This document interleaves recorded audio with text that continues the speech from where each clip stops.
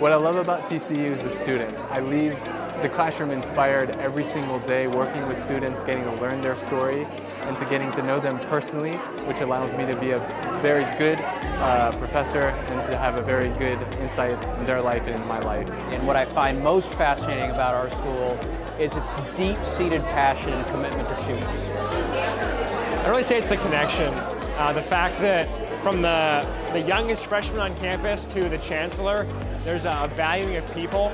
I love the friendliness of the campus. In fact, I even went to SMU to see if maybe I wanted to go there. The TCU just was hands down more friendly, more welcoming, and I think it's still that way today. The thing I've loved most about TCU is the people and the campus.